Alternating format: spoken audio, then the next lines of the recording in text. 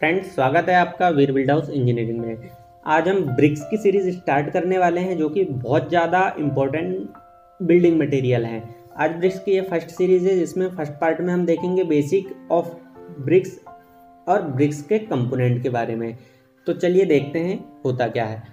BRICS are the most common used construction material. ये जो होता है एक बहुत ही ज़्यादा मुख्य बिल्डिंग ड्राइंग या फिर भवन निर्माण के कार्य में जो भी होता है तो उसमें ब्रिक्स का बहुत ज़्यादा महत्वपूर्ण योगदान होता है। अब ब्रिक्स बनती कैसे है और इसे किस तरह से बनाया जाता है ये सभी हम आने वाली सीरीज में देखेंगे और ब्रिक्स के बारे में बहुत कुछ जानेंगे। आपने अभी तक चैनल सब्सक्राइब नहीं किया है तो प्लीज़ चैनल को सब्सक्राइब कर साइड में जो बेल आइकन है उसे प्रेस कर ले, जिससे हमारे लेटेस्ट वीडियो की नोटिफिकेशन आपको मिलती रहेगी। तो चलिए स्टार्ट करते हैं कि ब्रिक्स के कंपोनेंट होते क्या हैं। सबसे पहले ब्रिक्स में सिलिका यूज होता है। उसके बाद हमारा आता है एल्यूमिना, थर्ड होता है हमारा लाइम, फोर्थ होता है हमारा आयरन ऑक्साइड, फिफ्थ होता है हमारा मैग्नीशिया। अब ये सब होते हैं लेकिन कंपोनेंट में इनके बारे में भी हम देख लेते हैं बेसिक्स में कि ये होते क्या हैं और कितना इनका परसेंट डाला जाता है। चलिए देखते हैं सिलिका के बारे में। सिलिका जो है ब्रिक्स में लगभग 50% के आसपास डाली जाती है और ये रिस्पॉन्सिबल होती है और ये रोकती है क्रैकिंग, श्रिंकेज और आड़ी टेढ़ी ना हो ब्रिक्स इस कारण।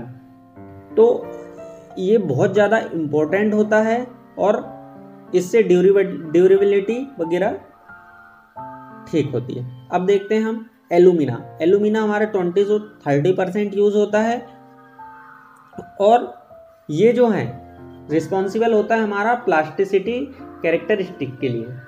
और ये जो होता है अगर इसे हम ज़्यादा डाल देते हैं एल्यूमिना को तो ब्रिक्स जो है श्रिंक होती है और टेढ़ी आड़ी हो सकती है सूखने के बाद।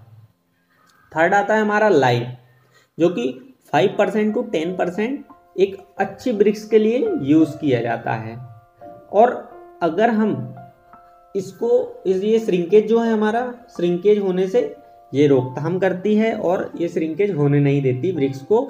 लेकिन अगर ये ज़्यादा डाल दिया जाए लाइम को तो उस कंडीशन में जो ब्रिक्स है हमारी वो शेप अपना खो देगी या तो फिर बेकार टाइप के शेप में होगी, मतलब एक परफेक्ट जो हमें साइज होता है उस साइज में नहीं बन पाएगी, जिससे हमारे कार्य नहीं हो पाएंगे। इसके बाद फोर्थ में आता है हमारा आयरन ऑक्साइड 5 to 7% डाला जाता है हमारा, जो कि रेड कलर के लिए इम्पोर्टेंट होता है और ये हमारी इम्परेबिलिटी एंड ड्यूरेबिलिटी को इम्प्रूव करता है आयरन ऑक्साइड। और जो स्ट्रेंथ साथ ही साथ स्ट्रेंथ और हार्डनेस भी प्रोवाइड करता है। लेकिन अगर जैसे कि इसकी ज़्यादा कर दिया जाए मात्रा तो इससे भी दिक्कत होती है। तो ये हमारा हुआ आयरन ऑक्साइड। अब हम देखेंगे मैग्नीशिया के बारे में। एक गुड ब्रिक जो होती है उसके लिए मैग्नीशिया की जो मात्रा है लगभग 1% के आसपास आप यूज़ कर सकते हैं।